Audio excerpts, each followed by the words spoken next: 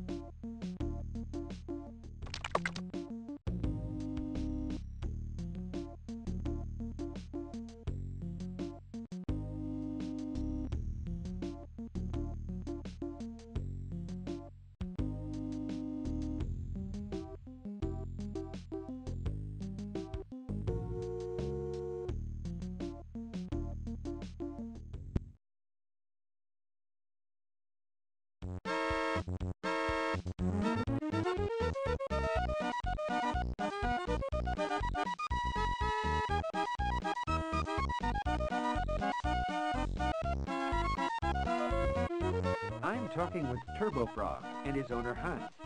Hans, this is the biggest turnout Toot Sweet's ever had for the annual frog jump. Do you think your frog has anything to do with it? Absolutely. Turbo is known the world over as the longest jumper. People come from all over to see him jump.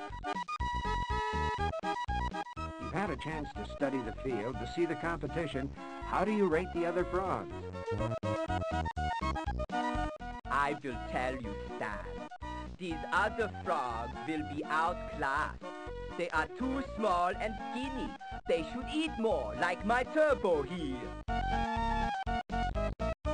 Turbo is well known on the circuit for his incredible 25-foot jump. Do you think any of these frogs are capable of beating his world record today?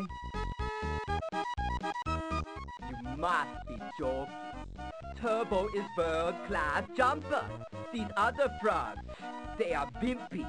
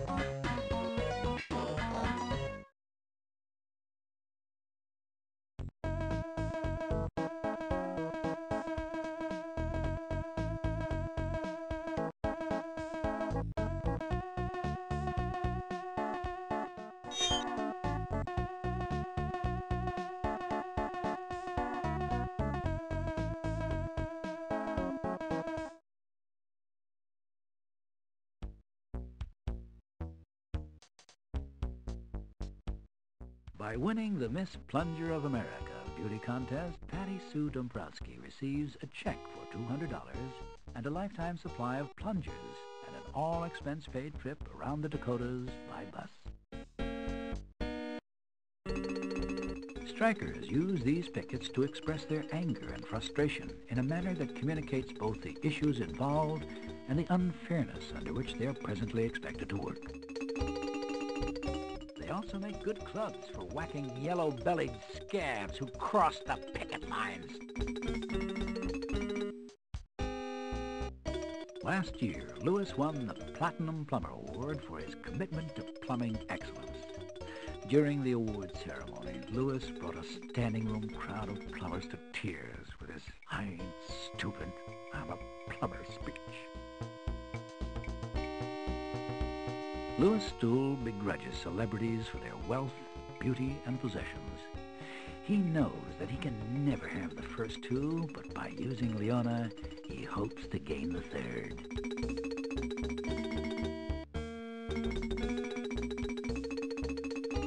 Lewis Lewis's daily schedule suggests that he's a very busy man.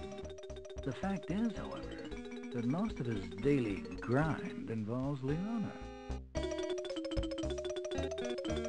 Lewis calls this his poop chute. It's where he tosses all his credit card bills.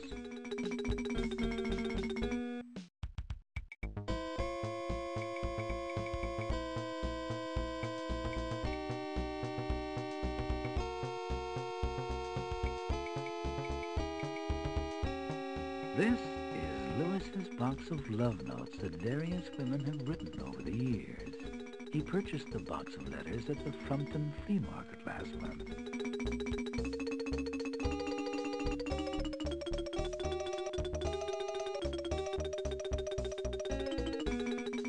Strikers use these pickets to express their anger and frustration in a manner that communicates both the issues involved and the unfairness under which they are presently expected to work.